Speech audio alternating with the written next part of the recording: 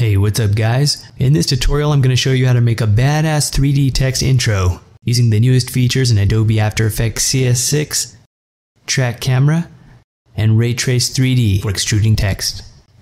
Right now, I'm going to talk about how to use Track Camera and make 3D text, all done in After Effects CS6. In the next part, I'll show you how to add slow motion using Twixtor, but this requires the Twixtor plugin. I'll show you how to add a natural camera shake or a wiggle, all done in After Effects CS6 with no additional plugins. First, open up Adobe After Effects CS6, and let's make a new composition, 920 by 1080 at 30 frames per second. And I choose 30 because I recorded my footage at 30 frames per second.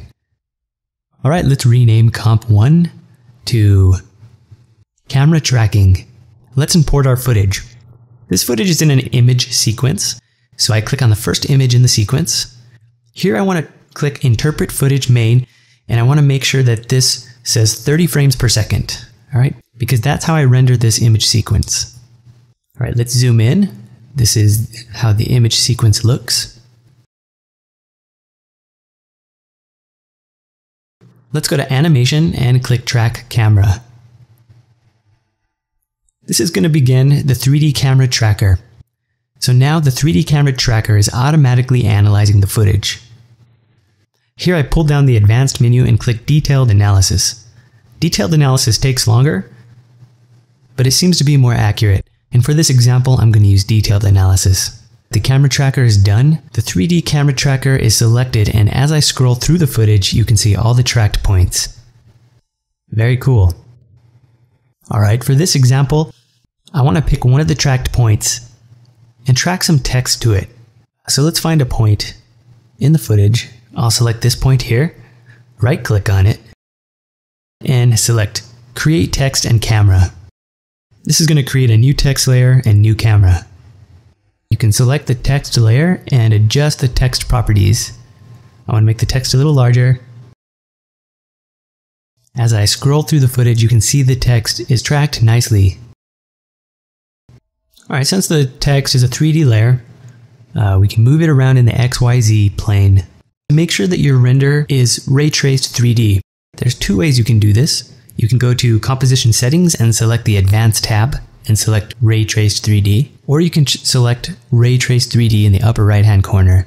When you click the Options button, you can select the Ray Traced quality.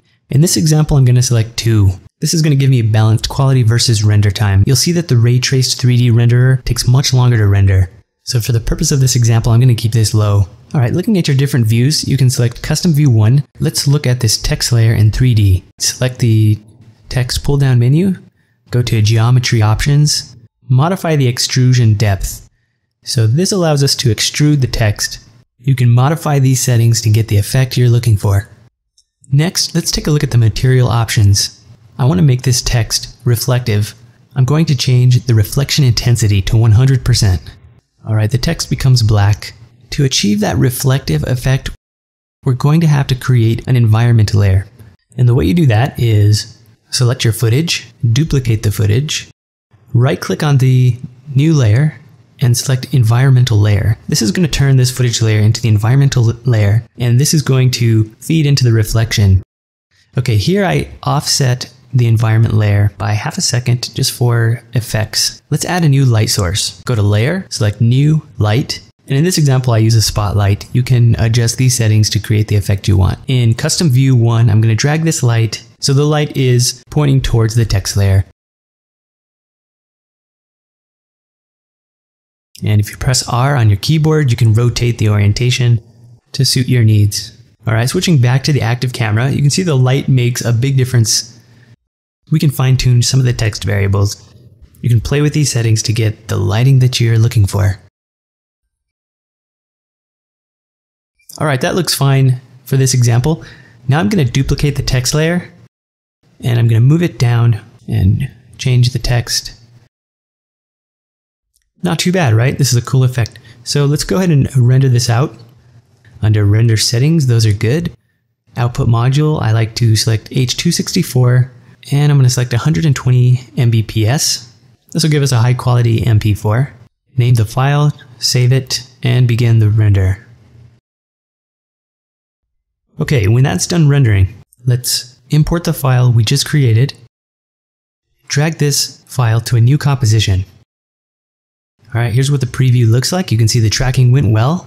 In the next part of this tutorial, I'm going to show you how to use time remapping and a screen wiggle to make the effect look even cooler. So I'm going to make a new composition. I'm going to name this camera tracking with slow-mo. First, I'm going to right click on the file, select time, and enable time remapping.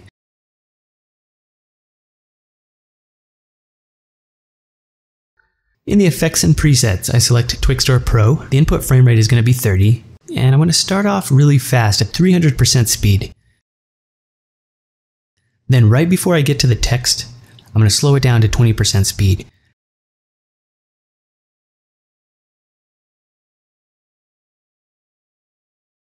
And here I select the image prep. I'm going to select contrast, edge, enhance. For warping, I'm going to select forward. And for main BG sensitivity, I'll select 90. Let's add some motion blur to this. This is going to create a blurring effect. So here I end up selecting motion blur 1.5. And you can see how it looks. Very cool. Let's take this composition and let's drag it into a new composition. Let's do the 3D camera tracking to this layer. Go to animation and track camera. And now the 3D camera tracker is going to analyze this footage. And again, I select detailed analysis. Alright, when this is done, you can see the track points. And it looks like it does pretty well, even with the motion blur. So let's go with that. Now find the point where you want the text to appear right when the slow motion begins. Alright, the dual flag comes down. And select the track point where you want the text to appear. Alright, and basically what you're going to do is repeat the steps that I just went over in the previous part of the tutorial and add your text, extrude the text, create an environmental layer if you want that reflective effect.